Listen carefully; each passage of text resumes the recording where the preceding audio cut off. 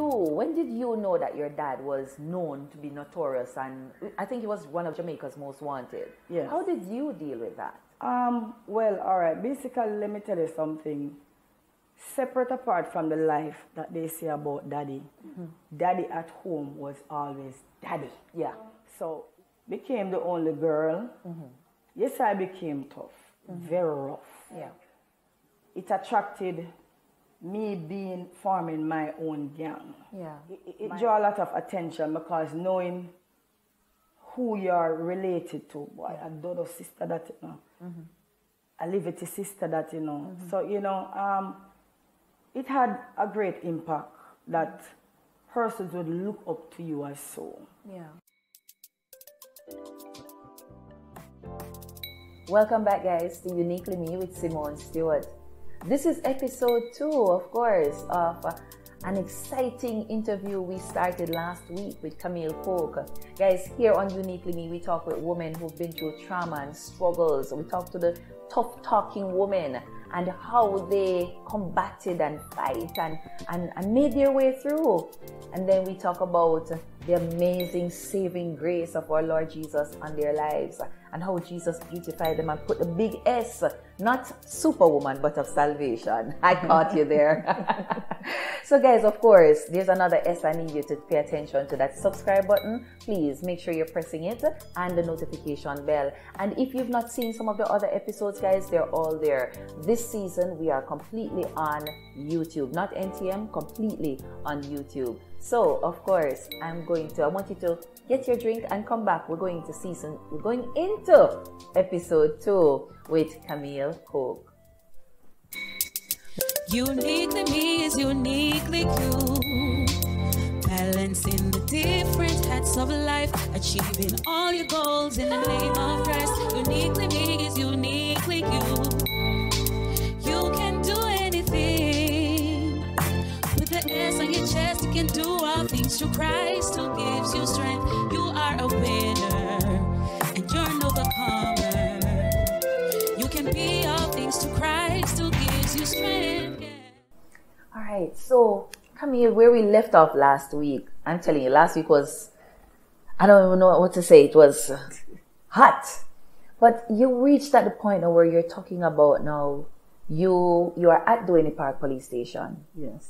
And the police decides, listen now, we're not sending you back out. But your Penina situation started. I don't know if we could call it like Joseph, the pit situation. Right? And you're about to move to Potiphar's house. Right. But we know that Potiphar's house is not where it's at. But let's hear what took place in the pit or what took place there at Duane Park. All right. While they're at Duane Park, when I was inside, I saw them bring in Joel Andem's fiance. They took her in also. Yeah. I see them bring in Tesha Miller mother, Miss Sharon. She was there also. I remember when I saw Miss Sharon came in, something melted in my whole entire body. Yeah. My first thought was my mother. Yeah. Because I started saying to myself, if them carry this lady here, then they'll go for my mother next. So anyhow, I said to her, come inside of myself. For some reason, I just said to her, come inside of myself. Yeah. Because I was just looking at like my mother. Yeah. She came inside of my cell.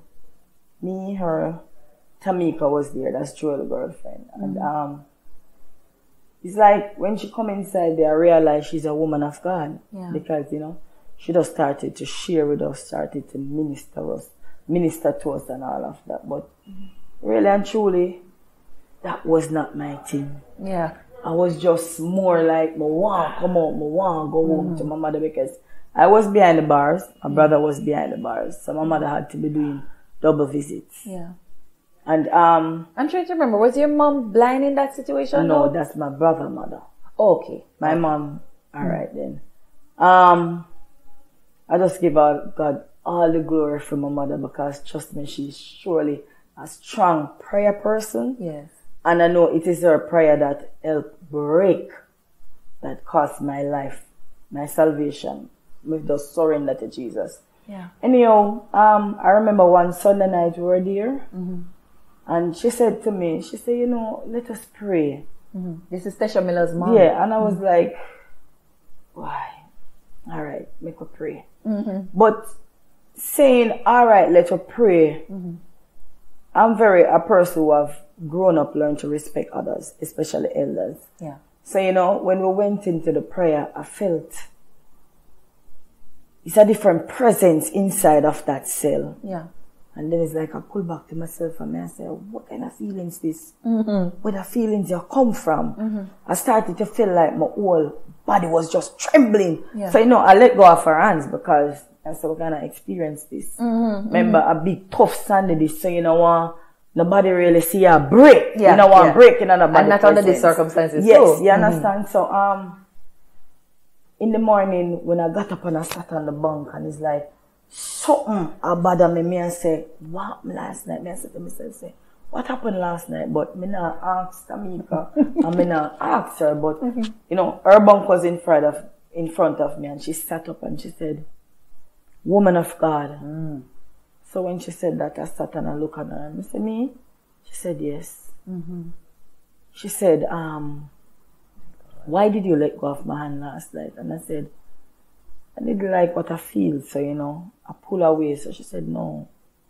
She said, that was the presence of the Holy Spirit. She said, that what you felt was the presence of the Holy Spirit. You know, so I said to her, you know, my mother is a Christian. I started to just talk to her about some things, you know, and she started to minister. Every morning she minister. Every evening. It's like, sometimes I just feel to myself, so the lady I pick for me, but remember me tell you, she just onto me. Tamika in the cell. And she not find Tamika. She just onto me. And I say, no, sir. And they tell me, I say, no, that take me taking the lady for just text it for me, so. Anyway, she said to me one night, she said, you know, I want to lead you to the sinner's prayer. I wanted to lead her to the repentance prayer, you and Tamika. And she started to we started to sing. And she looked at Tamika and she said, that voice that you have, you're wasting that voice. You should go and sing for Jesus. You should go and just worship God with that voice. Anyhow, she led me to the prayer, and when I lay down in the night, I said I couldn't sleep.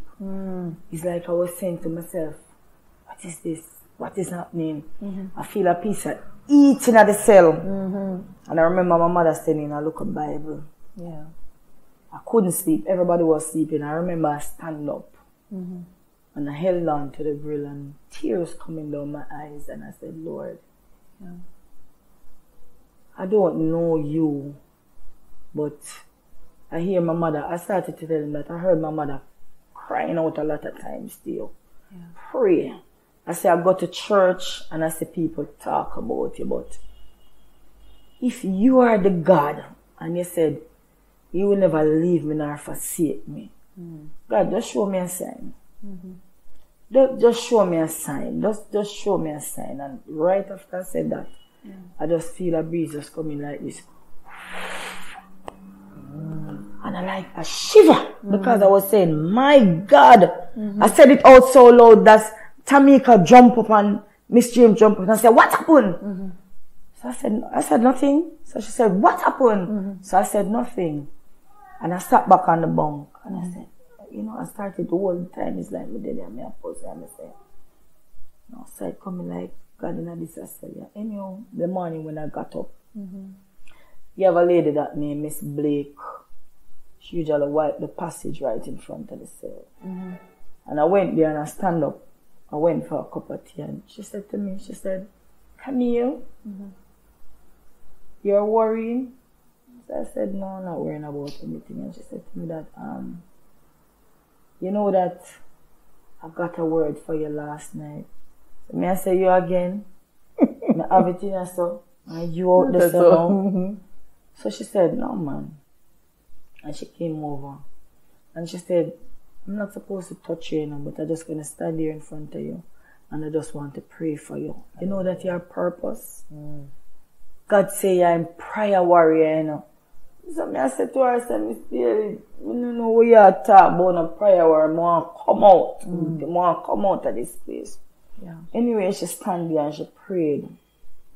After that, I didn't bother take the tea. I walked off back and I went inside of the cell. And I just heard a voice said, be still, because I am God.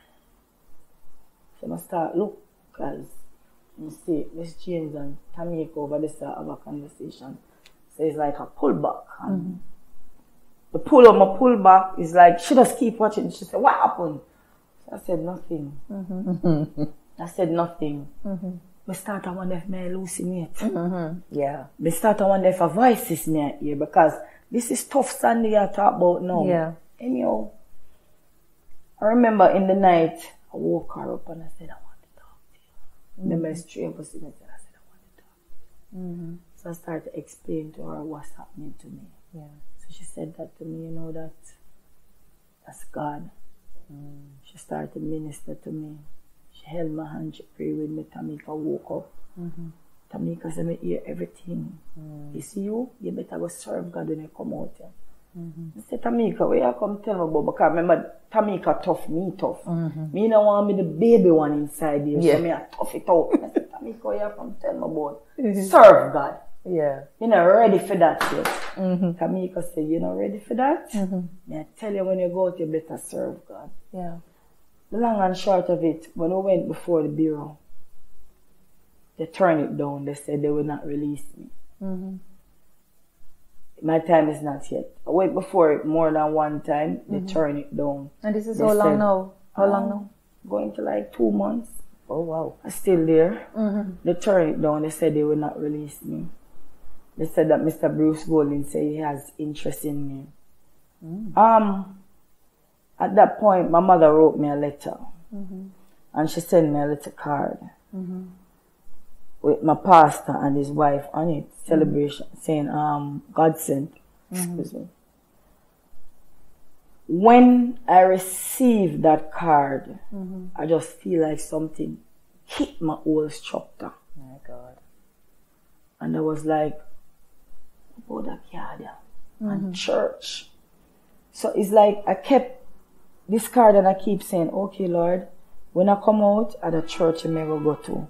But if you want me to go in a church, just show me some signs. Just show me some things. Say, are you really a call me? Because me no want to go in and come out. But I start to talk to God now about these things. Yeah.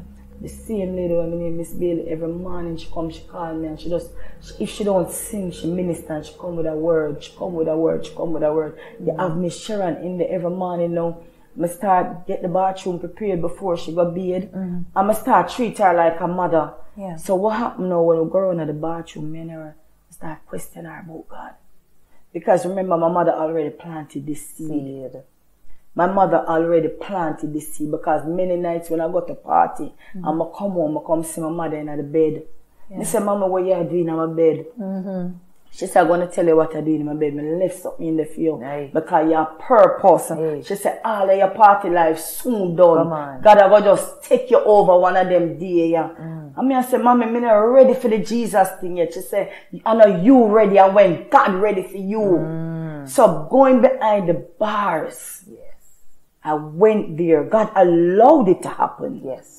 He allowed that to happen. Because when you have purpose, you know, anywhere you go, he might break you because him say you have to serve him. I tell people that I was there one night and I was just crying out to God, crying out to him. I started crying out to him. And the woman of God led me and she said, read about Penina and Anna. And I started to read it. And that's where I discovered that Duane Park was my Penina. When I got released, they put me on house arrest. They put me on house arrest. I went home. I was on house arrest for like another 2 months. When they said it would like finish the month end, I said the gentleman came back and he said to me that, you know, Mr. Bruce Golding said it will be extended. I said to him, sir, excuse me with no disrespect. tomorrow is Sunday morning and I'll be going to church and I'll be giving my life to God because enough is enough. I've seen where the devil have tried to destroy me. I've seen where if I don't run for my life, I will never come kill me. Yeah. But a full time now, I said to myself, you know, you leave your yard and come out here, you know. Lock wherever lock you up now. Lock wherever lock you up. I went inside and I said to Mommy, I said, Mommy, you know what? I'm willing to get locked up. Yeah. I'm willing to get locked up. But I in the church, you see, same like how my name did make the gleaner. Yeah. And say my personal interest, me ever met the gleaner, say them come take me out of the church. Yeah. The Sunday morning when I got up and getting ready to go to church, my mother spin, she spin. Woman of God, she spin, she spin. She spin, she spin. When we do reach a Parkington Plaza, they say the church closed. So I started to cry. Yeah. So I see the security come and him knock the gate, they knock the car door, and him say, what happened? I said, church is finished. Him say, no, church is not finished. They have a crusade out by Marvally. Oh, Jesus. They have a crusade out by Marvally. So I say, you think them finish yet? And I look on the time. Him say, no, them not done yet, man. Go on out there. You know the pastor them preach long. I said, all right. Anyway, when I went out there and I pull up, I was just in time to hear Prophet Carter said, is there anyone here who is willing to give their life over to God? Oh, Jesus, tell me you run out of the car. What you just say? I run out of the car. When I run past, one of the ministers them was at the door and she was saying, excuse me, let me have your name. I said, Miss, my mother is at the back and she has my name. But I have made up in my mind that life, I want to know more of it. Yes. I was just running for my life. Yes. Because I realized that God had a purpose to me. Yes. What was happening when me I see, I never that life that God wants for me. Me a purpose. Yes. Anyway, when I went there and Pastor said to me that you're ready, because him look, him say, I run, come inside. Him said, you're ready? So I said, yes, sir. Him said, what's your name? And I said, Camille Coke. Him run off. Yes, Lord. And him said, hold on. Church, me not just a tell you say, no condemn nobody down at West Kingston. Make we pray for them because souls will be coming out of West Kingston. Oh my God. Tell the church your name and I tell them my name. God. He said, I just told you, no condemn nobody from down at Tivoli. Make we pray for them. Here is one of the Coke and many more will come. Yes. Woman of God, I gave my life over to God then. Yes. I planted myself under the word of God under Prophet Michael Carter. Yeah. I sat under the word of God of Prophet Michael Carter. Persons came there to church and they asked, what's she doing here? My God. Yes, man. Him asked them, oh, you mean what she doing here? Them say, she, I will make them come shoot up your church. You know who is this you having here? But guess what? I respect and love my pastor because he's truly a man of God. Yeah. Because I was battered, I was bruised, I was broken. Yeah. Just run coming to Jesus, I still felt a lot of rejection. Because persons who know your past, they use that and build a blockage. I remember one day I overheard a conversation with the next young lady. I walked down in the passage and she was telling me, you know who I come here? Jim Brown daughter. You don't know all with them, God no want to see them, you know. Church sisters said so, Lord She Jesus. said God no want to see them. So the next day they look on her and say, oh, you mean God no want to see them? You know, see the girl? It's like, you know, see transformation. Yeah. But she saw me coming and couldn't even tell her that I was coming. So I just stopped there and I said, you know what? My mother have taught me this. You are one of the deep divers. But you see the anchor will anchor all of my sin down there and never nothing good. You see deep diver will love dig up my past. If you come up with it, God love you. Cause me know God now make you come up with my past. Exactly. And she just stepped back and she said, never really mean nothing. Really? I said, but the lady don't even know me. And yeah, ask the lady if she don't know who I come here. Me say every day Pastor Carter tell you to leave people and they soon come in here. You understand? But I've sat on the celebration ministry and I've learned the word, I've worked the word, I've lived the word, I've eaten the word, and I've given God all the glory. Because let me tell you something. My past wasn't nothing nice. Oh Jesus. But where am I now with God? He has done great things through me. I've ministered on the pulpit of Celebration Church. Bless God. My pastor have given me the opportunity. I've carried power-packed message that have impact person's life. Even those that did not believe. When the Holy Spirit move, there's nothing you can do more than just receive. Because I've learned, and my pastor have taught me, wherever you go, just be receptive, receive, no matter who carry the word. Just readily to receive. Persons still have been judgmental. But I like to ask them, does nothing good come out of Nazareth? Yes.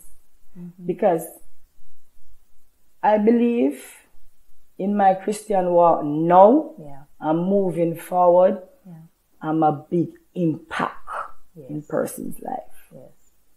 You have a young man in my community. We were party person. He got saved in a church, but he has backslidden because of critics and condemnation. And I remember going to a funeral and I see him sit on a wall. And I went over to him. I was led by the Holy Spirit, and I went over to him and I said, you know, I'm going to minister Wednesday at church. I'd like you to come. He said, you're a minister? I said, yes. He came. He recommitted back his life. Because knowing where we are coming from, listening to my message, when the Holy Ghost speak through me, because I'm nothing without God. I'm empty. I'm empty without God. I'm nothing. I'm helpless. I'm useless. And the message that I spoke when I ministered was about the glory of God. And he came, he gave his life back to God. He ended up right in my ministry. He went overseas. He's married now. He's ministering. Hallelujah. Glory be to God. I want to speak of another incident that happened in my community. I remember one day, some police, because you know West Kingston have a lot of flaring up going on. And the police came and he asked me if I wanted to accompany him. So I said yes. There's a side over in Denham town. Police ask you if you want to come join them. Join them because they were like walking through, talking to the unattached youth. So I said, yeah man, I want to come. A party in Denham town fighting against a party in Tivoli. And when I went on the corner, like one of the youths see me, but he was cheering me because he must say, Sandy Brown, a minister, tell people about God. So you know, the Holy Spirit just lead me to him, and I went over to him and I said, come here. I want to pray with you. And I started to pray with him. And during that prayer, the Holy Spirit said I must wash his hands with the water that I was drinking. So I started to wash his hands and I said, you know what? I'm washing away your past. God is giving you another chance to move forward. But will you let go your past? I said, will you let go your past and just serve God? I said, I've done it. Are you willing to do it? But him stand there like a tough match going on because his friends was there. He wasn't responsive. He was just standing there. So in front I said to him, say, you know, here Sandy say, him say, Miss Brown, you know, here Miss Brown said, God said for wash away your past. So I said, no, leave him. And I heard the Holy Spirit said to me that who can't hear will feel. said, dust your foot and leave him, man. A woman I did a walk, but I walk with tears. Yeah. A couple months after that, he passed. Yeah. He died. He died. So, you see, I've been a great impact in my community, ministering to souls. Yeah. Telling people about the glory of God. Where my business is, I stand there, I set up a sound system, and I minister. Persons over Tivoli, them dead and them hear me and minister. Yeah. I minister to them. Yes. So I had a friend named Julie, she had cancer, and it was, you know, taking a toll upon her life. And I remember every Thursday that I hold the mic, I prayed for her, God rise her up back. She said to me, she said, Sandy, every prayer you prayed, I heard them and I received them. My God. I can tell people about the glory of God because the credit is not mine. Yeah. Because I am nothing, I'm useless. When I lift my hands, when I lift my hands to heaven, it is God himself. It is God himself. He said, by your stripe, he is healed, but you have to believe. If you don't believe in her healing power, because if God said, touch her on the shoulder, where she have that pain, if I come and I say, God say, I must touch you on the shoulder. If you don't believe, it makes no sense. Or if you're just looking at a Sandy that, no man. No man. Sandy, Camille. I want to call you Camille because Sandy Brown gone for sure. Yes, man. The Coke will be there, and that's okay. Yes, because that's guess okay. what? Joseph couldn't get rid of his past. No. Because guess what happened? God used him to go prepare, yes, what was to come. And it wasn't just about what was to come. It was about his immediate family. I don't know if you realize, because Joseph was in another part of the world in a sense. Yes, preparing. And they had plenty about where his family was. There was a famine there. Yes. And so they had to come over.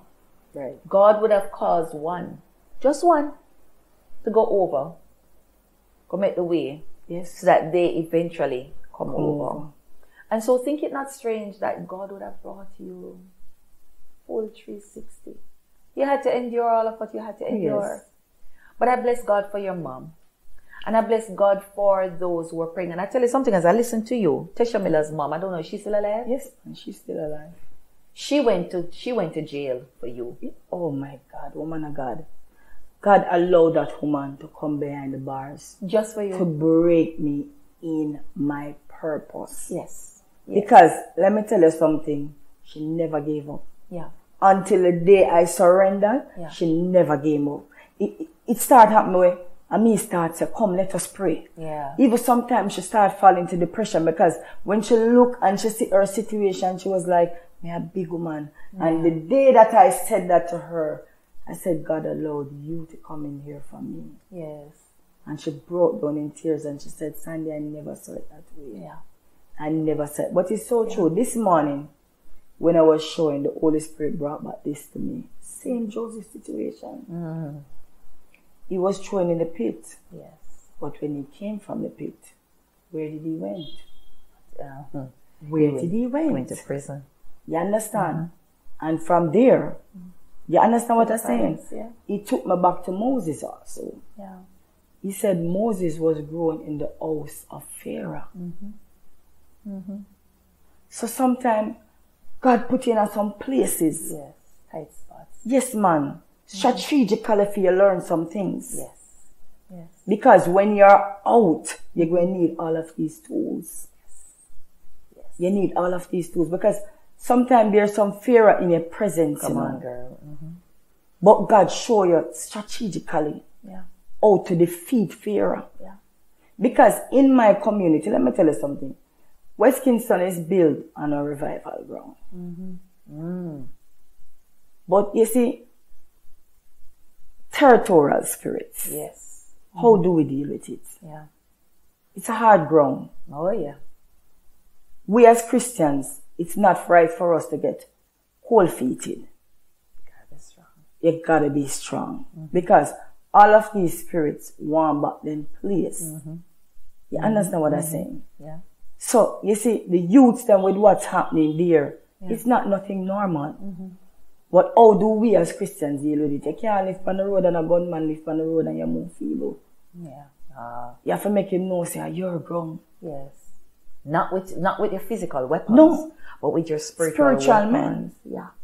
Because you have to make him hear you a morning time. Come on. A sound your trumpet. Yes. You have to make him hear you a morning time. A worship and pray. My God. And them for fear. But I realize now, the Christians, fear I take them over.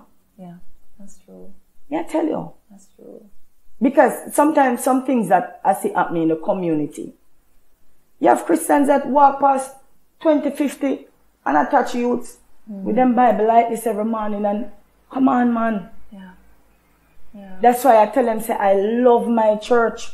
Pastor Carter said, I could go in at the bar for them. Yeah. We could go in at the dungeon, I could go up on the street, I could go where the homosexuals are. Yes.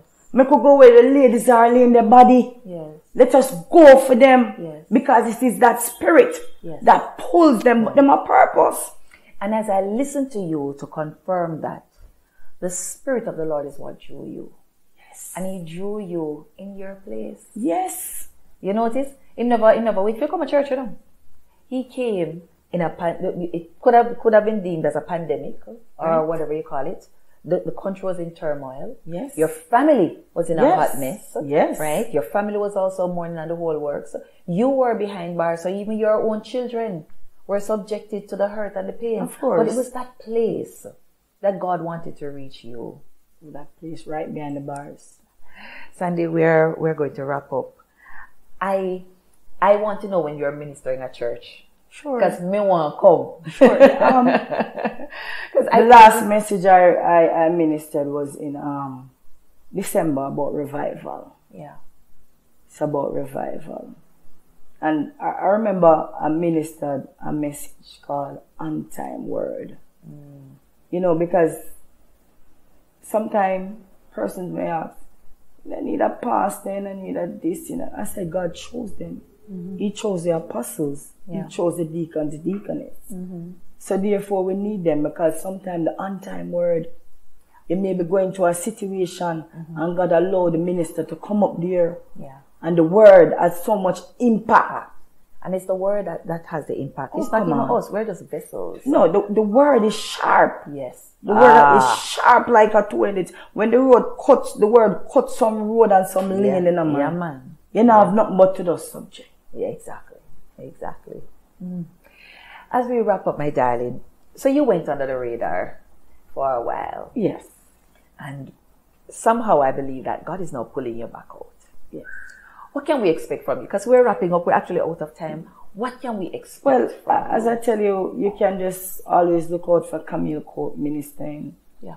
Sharing the gospel. Telling people about God. I will be sharing my testimony straight. Yes. Persons who really know me know that Camille then, Sandy then, and Camille now is two different persons. I'm truly a lover of God. Yeah. Truly a lover of God. And I've sat under the word. I've lived in the word. Yeah. I've lived my life as closely as I can to the word of God, because I know that the devil is mad. Yeah. He is mad. Yeah. So, you know, I give God thanks. Yeah. And I honor you, woman of God, for having me in your program. And I would encourage people to just give God a chance in their life. Yeah. Give him a chance. Yeah. Because, you know, God is the masterpiece of our life. He's the masterpiece. I tell people, I said, listen to me. Without God, without having God in your life, it's just like beer madness. Yeah. Beer madness. Yeah. Well, thank you again, my darling woman of God. I bless you. I bless you, and I thank you so much for coming. I thank you. Ladies and gentlemen, you heard it for yourself right here.